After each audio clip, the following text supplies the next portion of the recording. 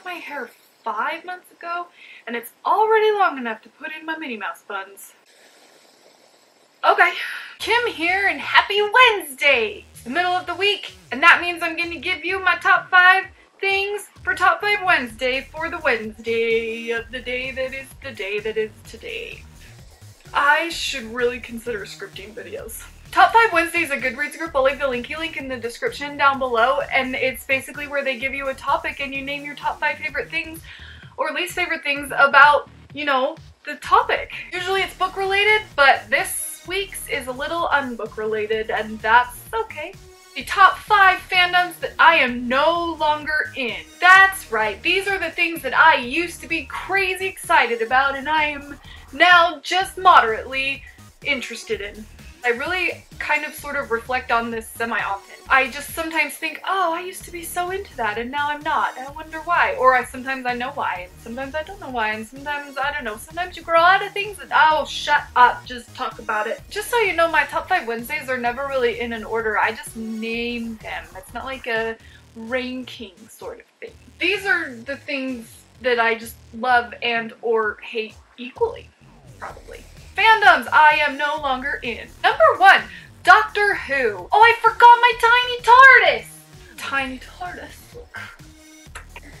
Better! Before you all, like, click dislike and run away screaming, I used to be super into Doctor Who. In fact, I take credit for getting my entire family hooked on Doctor Who. You're welcome, family. However, I stopped watching the show not that long after Matt Smith joined the cast.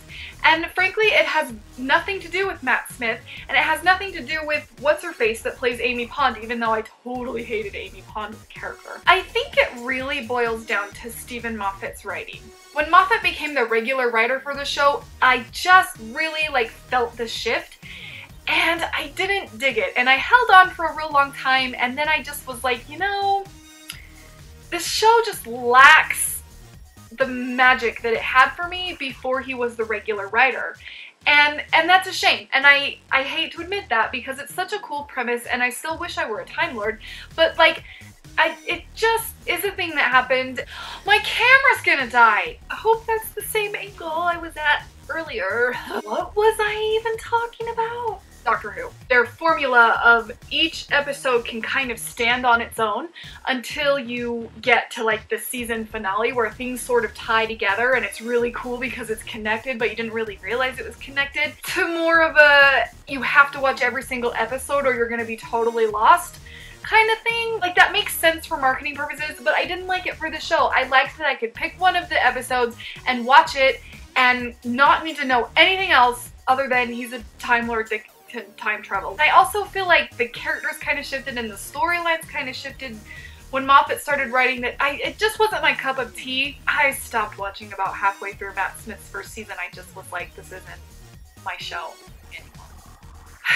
Number 2 is Game of Thrones. I was very into Game of Thrones in like 2009, 2010, around that time when the books were not very old. The TV show wasn't even thought of at that point, and I really liked the books. They were downers. Like, don't get me wrong, that is not uplifting content, but man, is it entertaining and gripping. And you just get really engrossed with those characters and things. Actually semi-impressed with the TV show. I thought they followed along with the books pretty well, which just goes to show that I think books should really be made into very good television shows instead of movies so that you can do it right. It had been so long since I'd read the books, and I wasn't going to continue reading because Dance with Dragons wasn't even out yet, and I was like, I don't have time to read the first 4 books again because those are chunkers, and so I exited the fandom, which is a shame, but that's what happened. Number 3 is My Little Pony. Okay, I still actually really like My Little Pony, I just don't have the time to watch it. I grew up on the original Generation 1 My Little Pony TV show. I loved it, the one with Megan and Dreamcastle and all that stuff. Loved it. When they introduced Friendship is Magic, I was very skeptical. I was like, man, this is a totally different design artistically. The story is completely different from what like I grew up with. Then I watched it. holy crap, did I fall in love with it. If I had a child, boy or girl, they'd be watching that show. Love what they did with it. I like the art style. The theme song starts the same way. My Little Pony. Yeah, hi, that's the same from the 80s. I used to run to McDonald's when the toys were in the Happy Meals. I used to buy them at the store and get the little mystery baggies for the really little ones, and I used to have them all over my shelves, and I still have little badges on my Happy board in the other room with like Twilight Sparkle and Rainbow Dash and Pinkie Pie and Almond. I really liked it, and I really love the characters and things. Ugh. Life got in the way. I just don't have the time, and I kind of hate that sometimes, but it's good because like I'm working. That's good, but you know, I kind of miss a little. But that is a great show, and if I ever get a little extra time, I'll probably be watching it again. In college, I was actually a part of the Brony Club. Number 4 is How I Met Your Mother. I was really into that show. I really liked the storytelling style. The episodes never really go from point A to point B. It's always like played about. I love the narration. I liked the characters. And I really liked it. Then the last season happened. It really felt like they dragged that thing out as long as possible on purpose. I still haven't watched the last episode. I was spoiled, and so I know what happens, and so I didn't really care. Oh man. I really wanted him to meet her at the beginning of the last season and show them dating a little bit. That was what I was really hoping was going to happen, and then it big fat didn't. They just dragged out Barney and Robin's wedding for a whole freaking year. I do not have the attention to relive the same day 100 different ways. It was like a really bad spin-off of Groundhog Day. It was exhausting. I didn't like the choices that were made. You guys, are you that desperate for a storyline? Number 5 is going to sound really shameful and quite contradictory based on my favorite books, but it's Lord of the Rings. I love the books. I love the books. I friggin' hate the movies.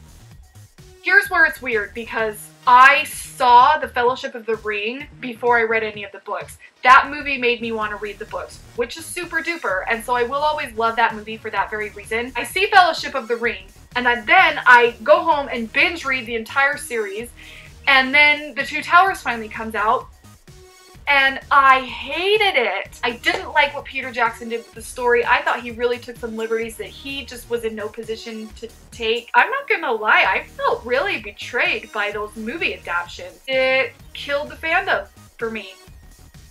And it's so sad because they actually cast it really well and it looks really pretty. Oh, I was really into it just on like the book end for a really long time, and then they announced The Hobbit. Okay, here's an opportunity. And then they announced Peter Jackson was doing it, and I put the kibosh right on it. As soon as they announced that Peter Jackson was doing The Hobbit, I checked out completely. Why they felt the need to make the shortest book 3 movies is beyond me. I could really get in a whole like raging video about that, but I won't right now. I still to this day have not seen any of the Hobbit movies. I'm just gonna keep my Tolkien books with me wherever I go, and we're just gonna stick with those, and we're gonna leave it. That's gonna be it. Those are the top 5 fandoms I'm not a part of anymore. Some of them I'm a little bummed about, and other ones, you don't let the door hit you on the way out.